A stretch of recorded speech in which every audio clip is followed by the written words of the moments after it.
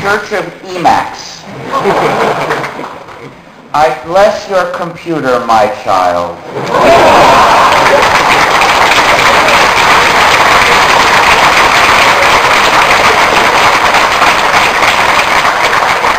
Now, I would like to suggest that if you are here from the press photographing, that you not provide a photo of St. Ignatius, because after 2 hours of talk, you understand I have some serious ideas, even if I give you some comic relief. But if that's the first thing people see, they won't quite they'll be misled. Anyway, Emacs started out as a text editor, which became a way of life for many users because it was an extensible text editor, and people extended it so much that the users could do all their computing work without ever exiting Emacs. And then it became a church with the launch of the news group alt.religion.emacs. Today in the Church of Emacs we have a great schism between several rival versions of Emacs, and we also have saints, but fortunately no gods.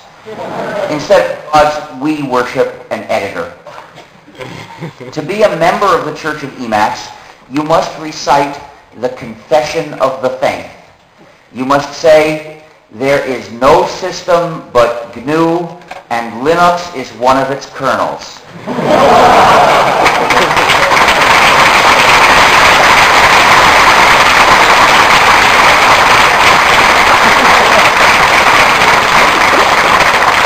In the Church of Emacs, we have a religious ceremony called the Bar Mitzvah, in which a new hacker, perhaps of 13 years old, stands in front of other hackers and recites important parts of the system source code.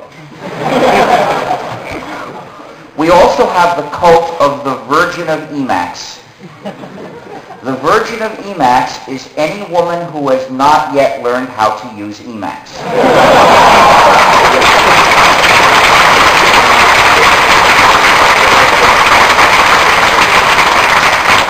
And taking her Emacs virginity is considered to be a blessed act in the Church of Emacs.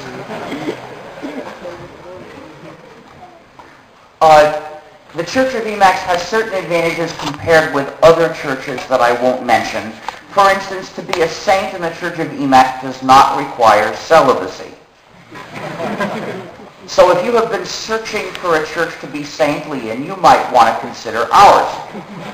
But it does require living a life of moral purity.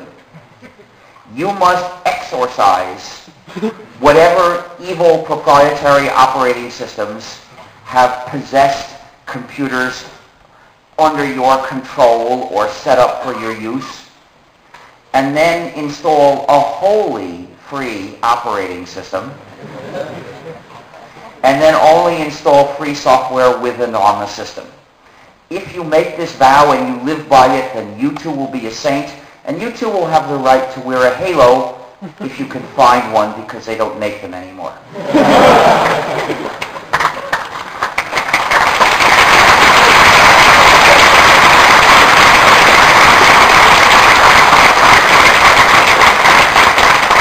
Sometimes people ask me whether in the Church of Emacs the use of the other editor VI is a sin.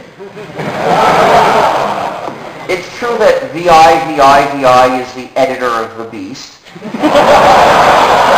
But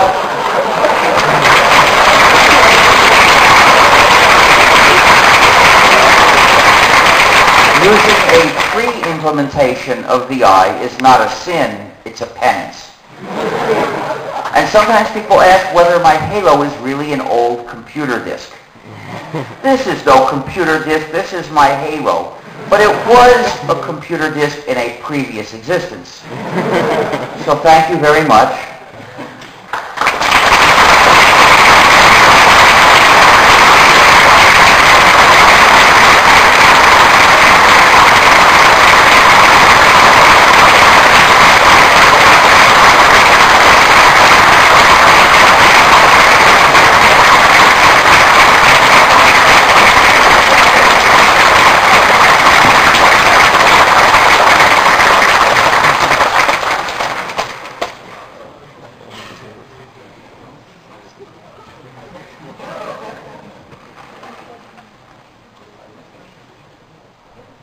So now I would like to answer questions.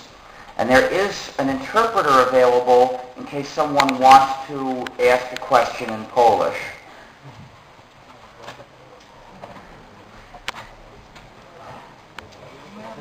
Please, by the way, when you speak, if you're speaking English to me, please speak loud and slowly because I'm a bit hard of hearing.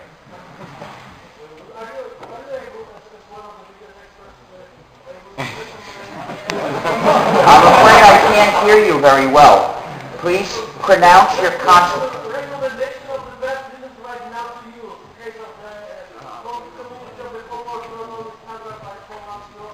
You mean which software, which free programs are most convenient?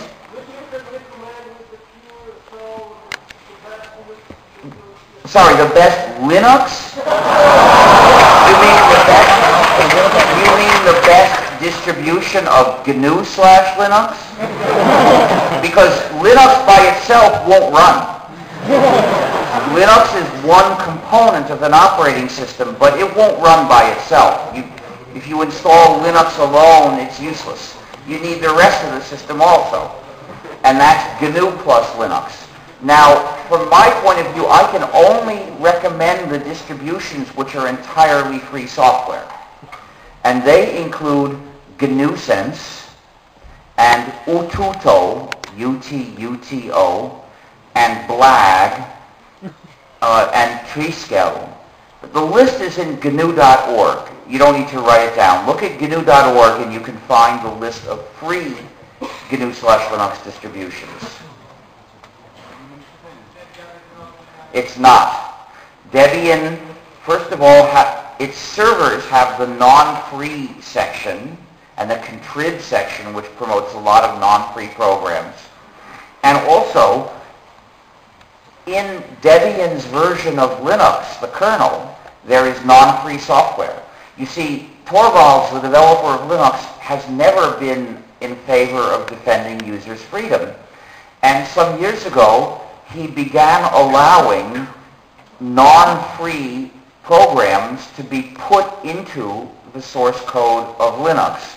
And some of them are not even really source code. They're disguised as source code. They're actually executable programs in the form of a long series of numbers. So in free distros, we have to get rid of those.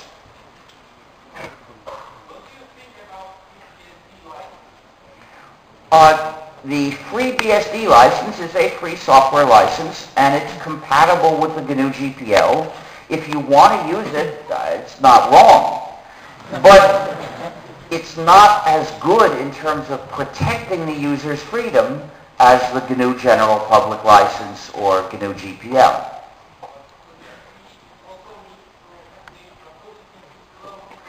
I'm not interested in opening or closing source. Those are terms that refer to open source, which is an idea I disagree with. Now, I also disagree completely with what you said. The freedom does not include the freedom to subjugate others. I'm sorry. That's not part of my definition of freedom.